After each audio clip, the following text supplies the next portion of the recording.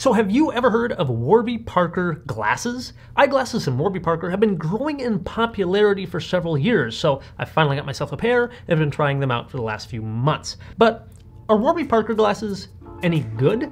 Well, let's break down the features, the price, the lens and frame quality, and everything that you get in this Warby Parker review. Let's take a look.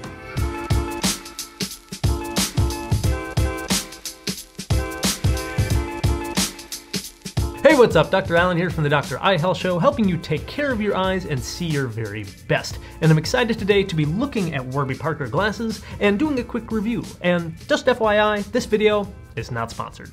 Now, I've had my hands on these glasses for several months now, and you may even have seen me wear them in previous videos. And to be honest, I've been pretty pleasantly surprised. They've been holding up well, I'm seeing well out of them, and I've even received several compliments on them. I ultimately did get one of their at-home try-on boxes, so I will be kind of showcasing a few different frames that I got to try. If there's anything particularly that you like and just want to know additional information about the frame name or anything like that, I'll put additional information about each frame in the description below so you can check that out. But let's break down the price, the pros, the cons, and everything that you need to know. So the retail price of Warby Parker glasses usually comes in the range of $100 to maybe $150 US, largely depending on what frame and what lenses that you choose. Now again, I got the at-home try-on box, which meant that I could go on their website, select up to 5 different frames, and they were able to ship them out to me to try on, which is really important for online glasses because otherwise, it can be really challenging to find a good pair that are going to be comfortable, that are going to fit your face shape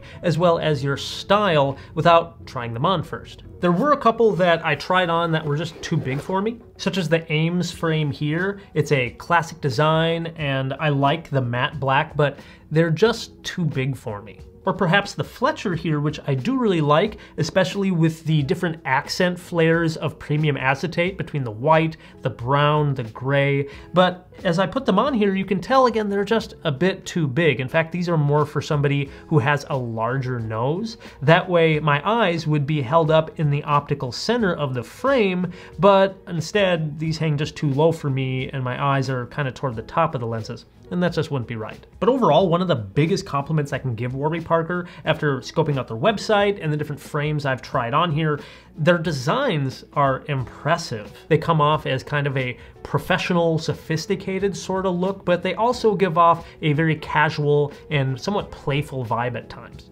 Now, a big thing I should mention is that with the at-home try-on box, all of the lenses, they do not have your prescription in them. They are just plain stock lenses or maybe sunglasses lenses. But the whole point again is so that you can try them on, find out what works for you, your style, your comfort, all of that. Ultimately, what I ended up purchasing for my prescription pair are the Gillian here. And most men's frames are usually a brown or a black color, and I really liked the blue accent in this. And yes, while they maybe fit just slightly too large for me, that is the style right now, and I feel that they do match both my eye color and a lot of my wardrobe. I will say that I am fairly impressed by the build quality of their frames, especially compared to other online glasses brands that I've tried.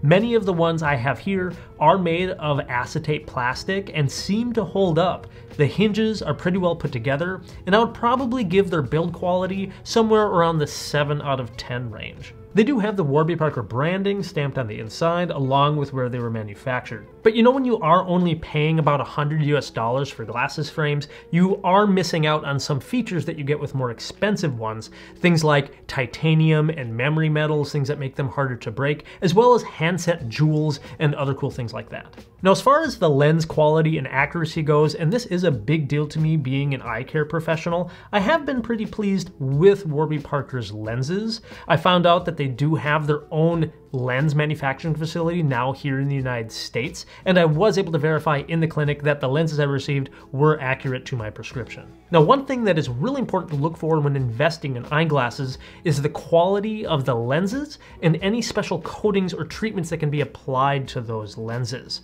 Prescription glasses from Warby Parker, they only come in 2 different lens material options, and if you haven't seen our video on different lens materials, there are a lot more than just 2 out there. But at the very least, they offer a standard polycarbonate lens as well as a high index 1.67 lens for those people with higher prescriptions over 4 diopters. Now, if you order a pair of Warby Parker glasses, all of their lenses do come with a standard anti-reflective coating. And if you don't know what an anti-reflective coating is, that is kind of that green or blue rainbow-like reflection off the surface of the lenses. And that's supposed to help you reduce that glare that you get from the lens, as well as improve your comfort and visual quality through those lenses. And in general, if you do end up getting a pair of glasses with a lesser quality anti-reflective, that usually means you are buying a lower quality lens as well. I do find that the anti-reflective on these lenses are pretty decent. They also include an anti-scratch and a 100% UV light blocker built into it as well. I can't say that it's the best anti-reflective or no glare coating that I've ever seen, but I would probably place it again in the middle of the road, somewhere about that 6 to 7 out of 10 range. But if you are interested in something more, they do also offer a blue light blocking technology, as well as a light responsive lens, which is a photo gray lens that changes from clear to dark when you're in the sunlight. Those things all offer additional filtering capabilities, but come at an additional cost. Now in just a second, I want to share a helpful tip about ordering Warby Parker glasses that most people don't know about, along with some of my final thoughts. But first I want to pass this question off to you. What is the #1 thing that you look for when buying new eyeglasses? Is it purely price? Is it brand name? Or is it something like durability? Let me know in the comment section below. Now if you've seen any of my previous videos about eyeglasses, you know that I'm a firm believer in having your glasses professionally adjusted, because it's unlikely that your glasses are going to just come straight out of the box fitting 100% perfectly. And to have Warby Parker glasses adjusted, you can of course take them into a Warby Parker brick and mortar store if you happen to live by one. Otherwise, at the timing of this video, they do offer a $50 rebate if you are to take them into a local optical shop and have them adjusted there.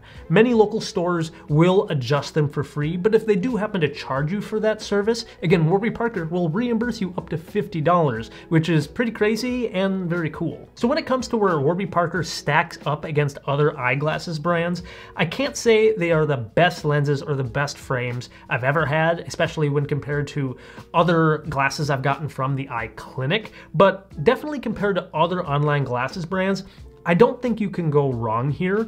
I think that they are well designed and they should be sufficient for anybody with at least an average glasses strength or prescription. I think the most impressive thing about Warby Parker is how competitive their price is, especially for the quality of the frames and the selection of styles that they offer. You know, one of my favorite pairs of eyeglasses that I own are my designer Tom Ford frames with Transitions Signature 8 Eyezen lenses, along with Crizal Sapphire 360 anti-reflective. But those glasses come in well over $600 US.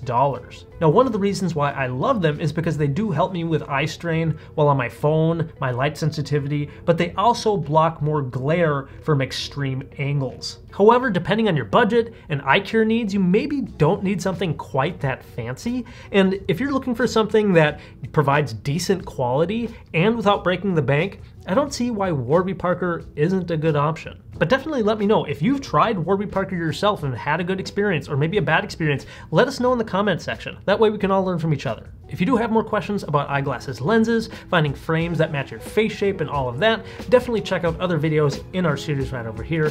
Otherwise, again, this is Dr. Allen here from the Dr. Eye Health Show. Keep an eye on it, and we'll talk to you soon.